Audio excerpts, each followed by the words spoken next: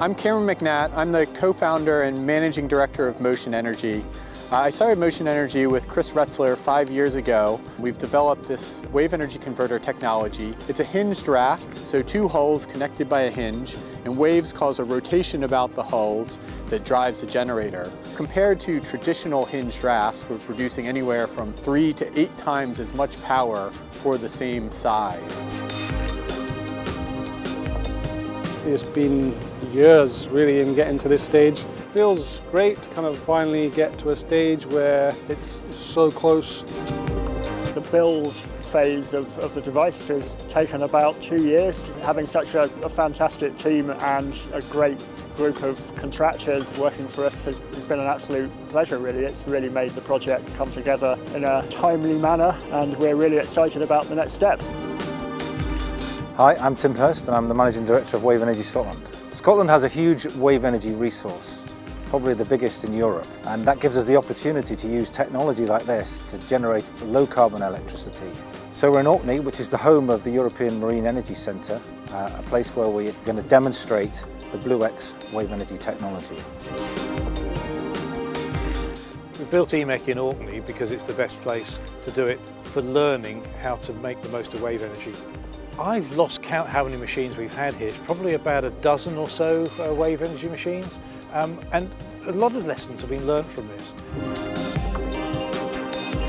We're out at EMEC's Scapa Flow wave energy test site to see our wave energy converter BlueX. It's been going great so far. BlueX has been in the water for 2 months. Really great site to start our testing. We're getting about 1 weather system a month where we're generating some data, but we're also getting to prove a lot of our operations and verify the performance of the machine. So we're going to continue to test here in Scapa Flow through the autumn. We'll take the machine out and we'll add a bit of equipment on there, and next year we're doing a project called Renewables for Subsea Power, where we will connect BlueX to some subsea equipment and demonstrate providing power and communication to that equipment, which is the commercial use case.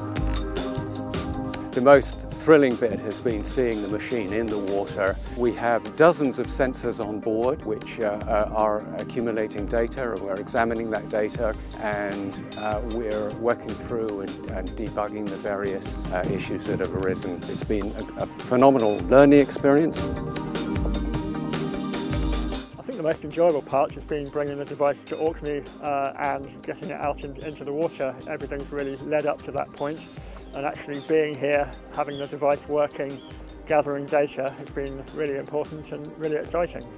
Orkney is a fantastic place to test just because there's so much embedded knowledge and a really good supply chain up here. So it means we have really supportive contractors that have really enabled us to get the most out of testing the device.